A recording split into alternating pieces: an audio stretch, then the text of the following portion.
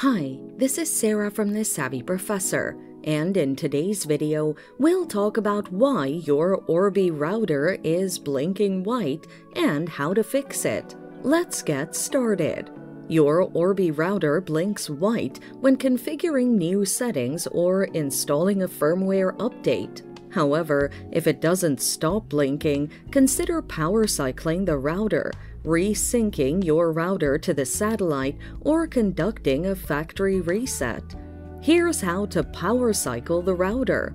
Power cycling deals with internal software glitches. It discharges your router so it can complete pending updates.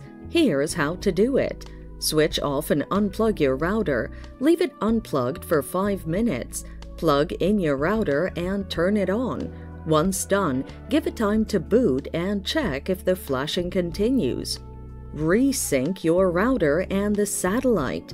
If power cycling doesn't work, consider resyncing your router to the satellite. This process reestablishes communication between the router and the satellite. Here's how to do it. Bring your Orbi satellites and router close and ensure both are connected to your power source. Locate and press the sync button on the satellite. Wait 2 minutes and press the sync button on the router. Wait for your router and satellites to resync.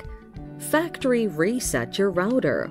If all else fails, factory reset your router using these steps. Switch off the router and the satellite and unplug the Ethernet cable from the router. Then switch it on. Wait 3 minutes, then press the reset button until the router blinks an amber color. Wait for the router to boot before repeating the process with satellites.